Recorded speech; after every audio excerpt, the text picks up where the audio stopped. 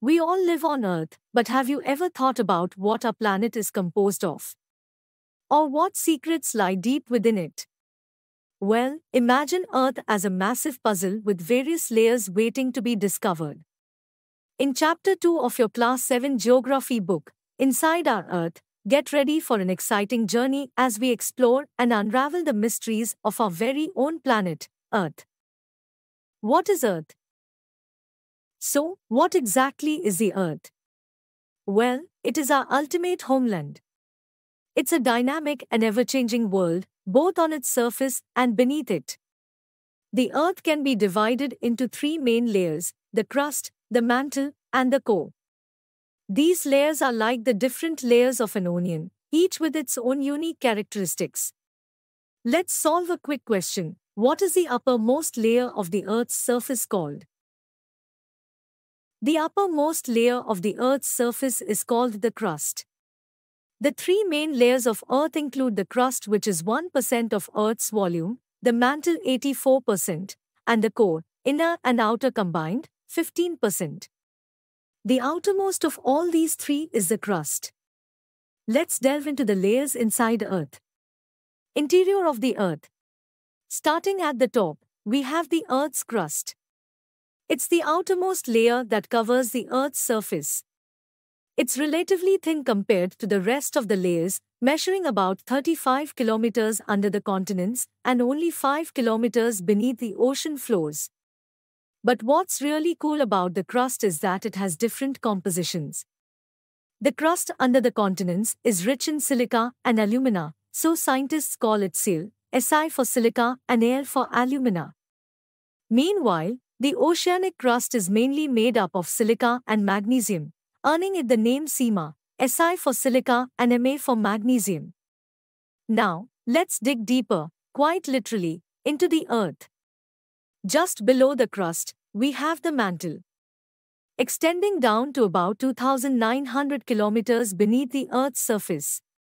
And finally, we reach the innermost layer, the Earth's core.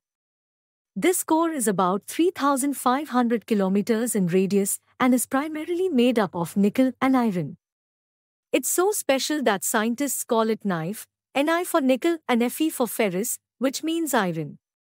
But here is the twist: the Earth's core is not only made of nickel and iron, it's also incredibly hot and under tremendous pressure. In fact, it's like the hottest oven you can imagine. This high temperature and pressure deep in the Earth are responsible for some of the incredible phenomena we observe, like the generation of Earth's magnetic field.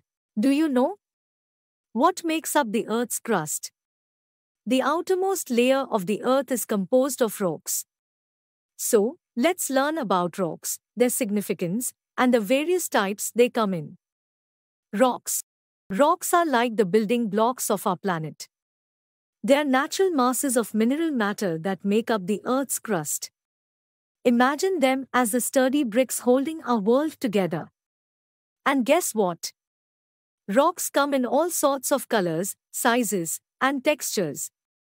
Some are smooth like polished marble, while others are rugged like the surface of the moon. Now, let's dive into the three major types of rocks that make up the Earth's crust, which are igneous rocks, sedimentary rocks, and metamorphic rocks. Igneous rocks. These rocks have a fiery origin. When scorching hot magma from deep within the Earth cools down, it becomes solid, just like how lava hardens when it flows out of a volcano. There are two main types of igneous rocks: extrusive igneous rocks and intrusive igneous rocks. Extrusive igneous rocks.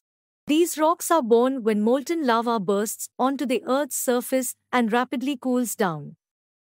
Think of it as making ice cubes by pouring water into a tray and putting it in the freezer.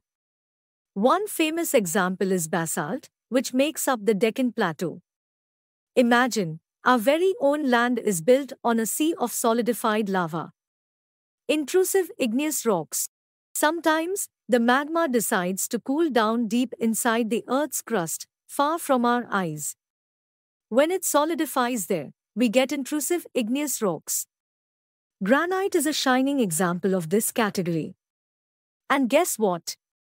The grinding stones we use to prepare spices and grains are made of granite. So, every time you cook, you're using a piece of the earth. Let's tackle a brief question to review what we have learned. Which rock is the molten magma made up of? The correct answer is igneous rock. Igneous rock or magmatic rock is made up of molten magma. Sedimentary rocks. These rocks have a fascinating story. Imagine rocks rolling down, breaking into small fragments, and then these tiny pieces coming together like a puzzle. These small fragments, called sediments, are transported, compressed, and hardened over time to form layers of rocks. Think of it as nature's recycling process. For instance, sandstone is made from grains of sand. But here is the twist: these rocks can also contain hidden treasures like fossils of ancient plants, animals, and tiny microorganisms that once thrived on them. Metamorphic rocks. These rocks are like the Earth's shapeshifters. When igneous or sedimentary rocks find themselves in a hot spot under tremendous pressure, they undergo a transformation into metamorphic rocks. It's like they're getting a makeover. For example, clay can change into slate, and limestone can become marble.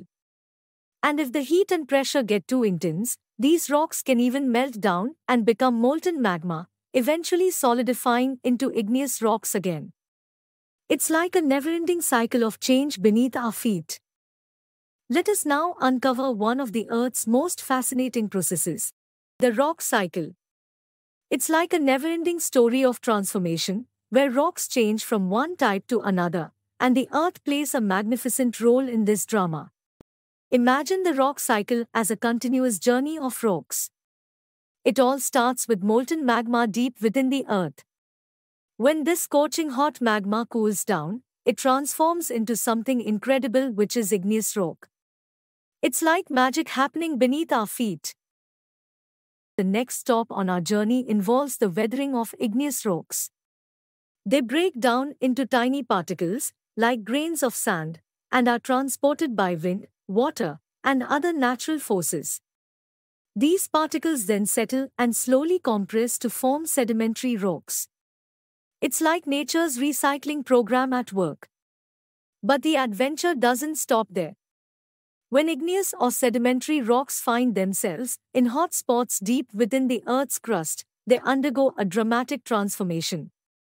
Under intense heat and pressure, they change into metamorphic rocks. It's like they're getting a makeover for a grand occasion. But wait, there is more. Metamorphic rocks can't resist the urge to change again. When they are still under great heat and pressure, they melt down and become molten magma once more. And what does molten magma do? It cools down and solidifies into igneous rocks. It's a fantastic cycle that keeps going and going. Now, let's talk about the building blocks of rocks, which are minerals. Minerals. Minerals are like the secret ingredients of rocks. They are naturally occurring substances with specific physical properties and a definite chemical composition. These tiny treasures are incredibly important to humankind. Some minerals even serve as fuels, like coal, natural gas, and petroleum, which power our homes and vehicles. Think about it. When you turn on a light or start your car, you're harnessing the energy of these ancient minerals. Minerals are also the superheroes of industries. Iron, aluminum, gold, uranium, and many others are used to make everything from cars to smartphones. They're even found in medicines and fertilizers, playing a crucial role in our health and food production. So, students, in this chapter of Class 7 Geography, we have explored the fundamental concepts of what is Earth, interior of Earth, rocks, rock cycle, and minerals. These insights into our planet's composition and processes offer a deeper understanding of the world we call home.